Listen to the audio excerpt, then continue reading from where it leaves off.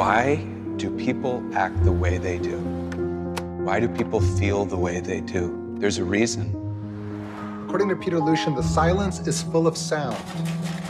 Depression, anxiety, fatigue are triggered by the sonic details of our homes. I guess you're Peter.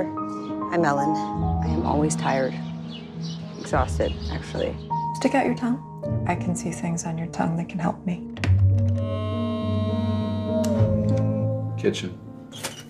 E flat. Weird, but kind of sexy.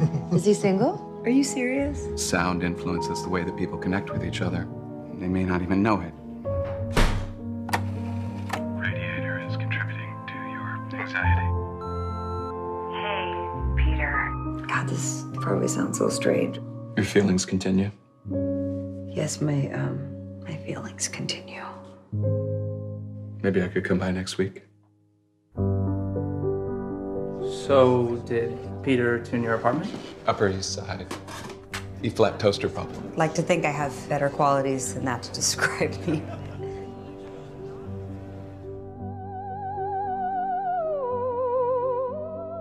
Hopefully you feel a little more comfortable with me by now.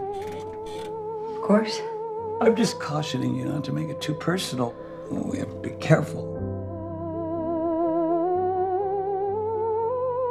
You must be the house tuner. Our clients are Fortune 500 creatures. I'm offering you an opportunity, Peter. You can do so much with this. Urban design, architecture, home products. We're big admirers of Peter here. They pick everything apart. You think my research is faulty? I think all this is just too much. It's not for me. It can be difficult to talk about a relationship problem.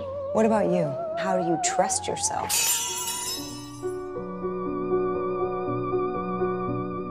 There are all these connections.